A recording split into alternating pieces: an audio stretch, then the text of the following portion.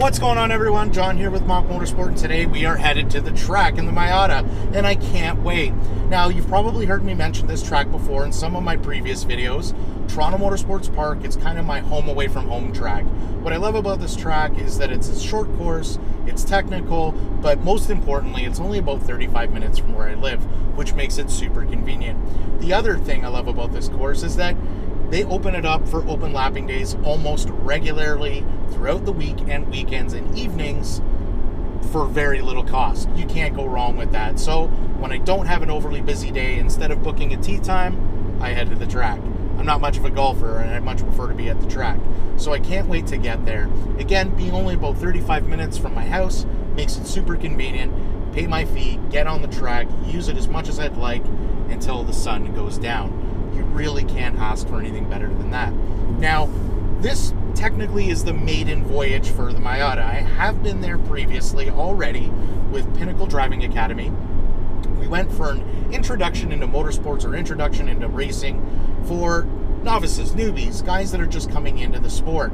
And I went there and took part of this event, not because I really needed to, but more or less because I just wanted to go and brush up a little bit on my skill, and why not just go for some lapping time with an instructor? I mean, you can never assume you know everything, because I learned a couple of things from my good buddy and instructor, John Silva, who was able to give me some pointers into hopefully being able to better my lap time at that track. And I can't wait to exercise some of the things that I've learned there. So today we are heading there in hopes that I'm going to be able to improve upon my time. Now, when I went there for the driving academy, it really was difficult to set a flyer there at that time. You had a track full of a bunch of novices that really didn't know what they were doing, and no discredit to them whatsoever, they're learning. So you're not really able to have a free run, so to speak.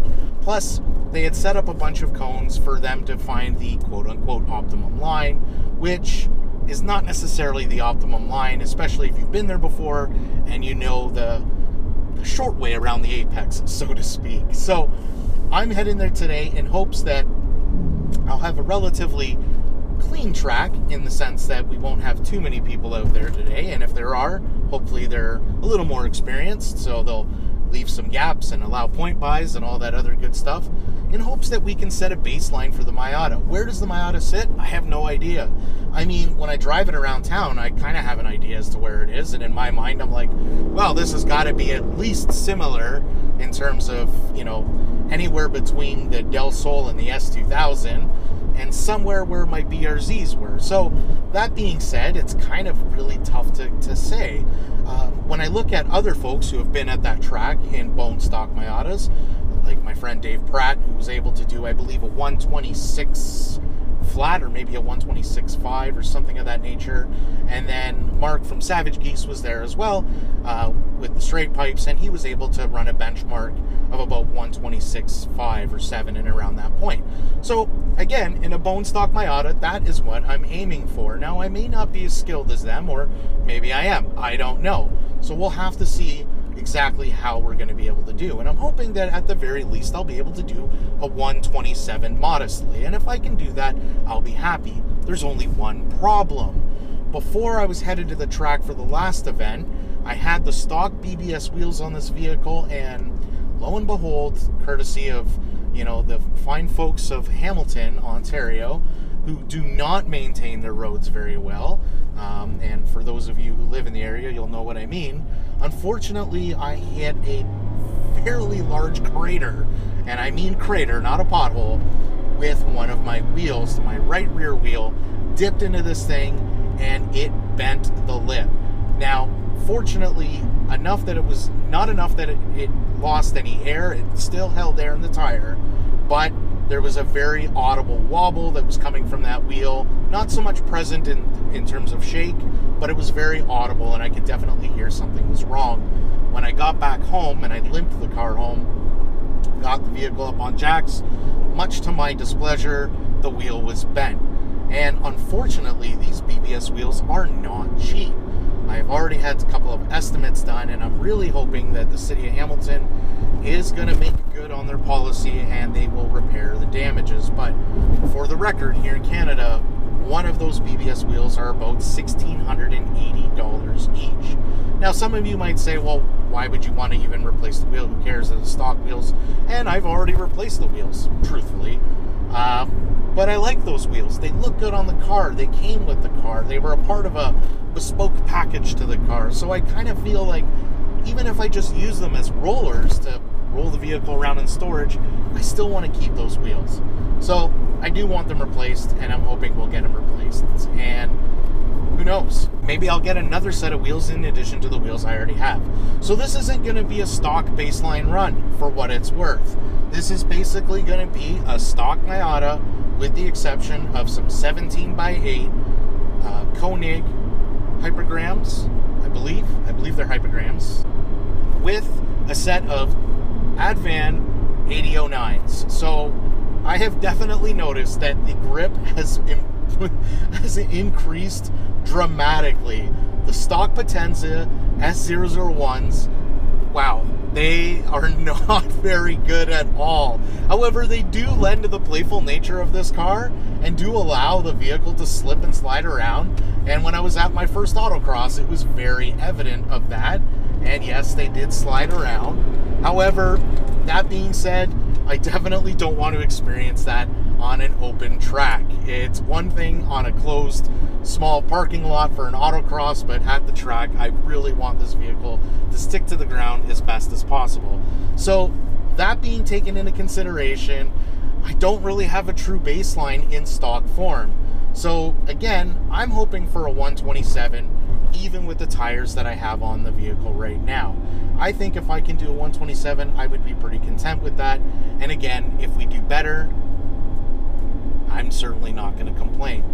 In the back of my mind, I would love to hit a 125, and I think the car set up the way it is, bone stock, with these wheels and tires, is capable of it with the right driver.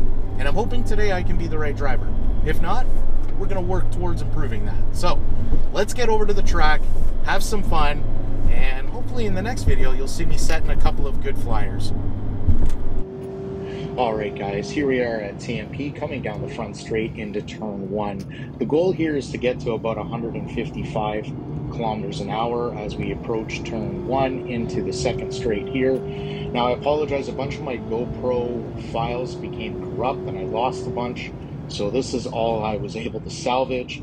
We are now coming into turn 2, clipping the apex here over the curb, down into second gear, getting the car to rotate real nice, so we are nice and tight on turn 3. Coming into turn 4, again, we want to create some rotation in the car, brake hard, rotate, now into turn 5, leading into turn 6 over here, up into third gear, down a gear now, and we are clipping hard to go into this apex. Unfortunately, I overshot it by a margin, and we are heading down the back straight here into turns 7 and 8, I believe. We are clipping both sides of the curbs there. Again, back into second gear, rotating the car, using as much road as possible, and then back into this. You want to get a little tighter into this apex. Unfortunately, I was not. Using all the curb on the way out.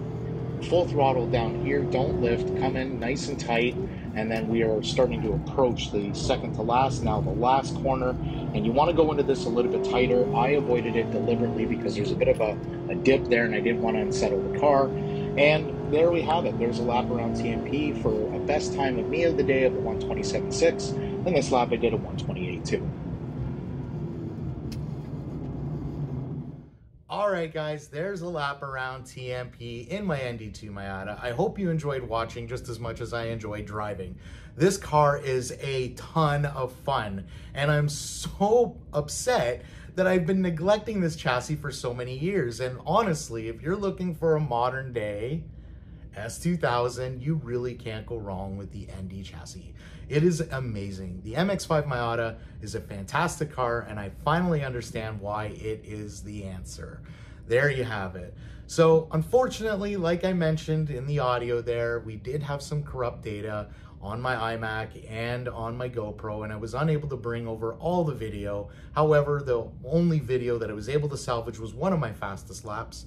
My fastest lap being a 127.6 and that one being a 128.2. And I was consistently doing low 128s the entire day. So I'm really pleased with that outcome. Now again, I wanted to do a baseline run with the car bone stock, including the OEM BBS wheels and the Potenza S001s, but due to an unfortunate mishap hitting a crater or a pothole here in Hamilton, I damaged the BBS wheel and unfortunately was unable to use them for this day. However, we made do with the Konig Hypergrams in a 17x8 along with the Yokohama Advan 8009s, which, by the way, if you're looking for a great performance summer tire, you really can't go wrong with this tire. If you're looking for a good enduro type tire that you can literally drive on the street and then to the racetrack, amazing. I would highly recommend this tire. Does it provide as much all-out grip as my AO52s that I've used previously?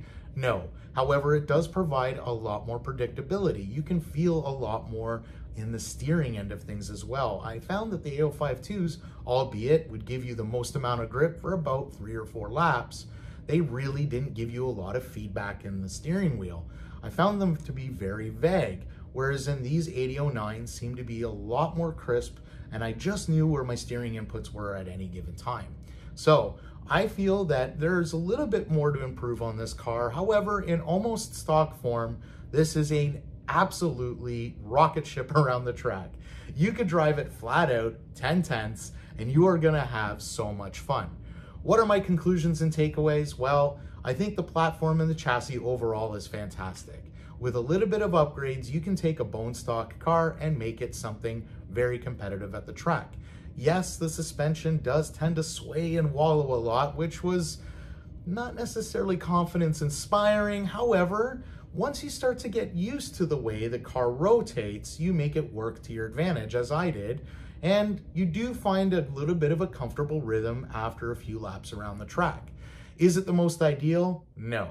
But can you make it work? Absolutely. I think this platform with change of brake fluid, a little bit more of an aggressive pad compound, obviously some tires, and you've got a really good platform here that can be very competitive in different events, especially if you're looking to compete in a stock class with very little to no modifications. This car is actually reasonably quick around the track.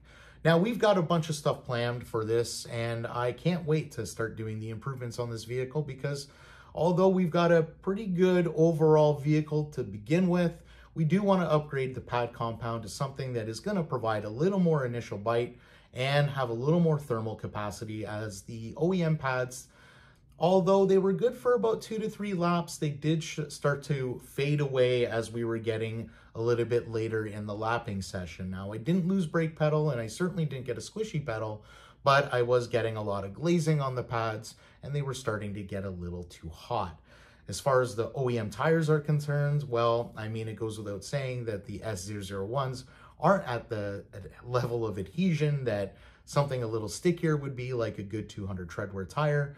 And I think, you know, as far as the suspension is concerned, you could probably get away with doing a set of sway bars to eliminate a little bit of body roll to control the motion of the body. However, again, like I said, if you can get comfortable with the amount of roll this vehicle produces naturally, you can make it work to its advantage, and you get used to it. It's not ideal, but you do get used to it. However, we've got a lot of other stuff planned for it, which includes removing that suspension, the good old roly-poly suspension. So in any event, thanks for watching, guys. I really appreciate you tuning in.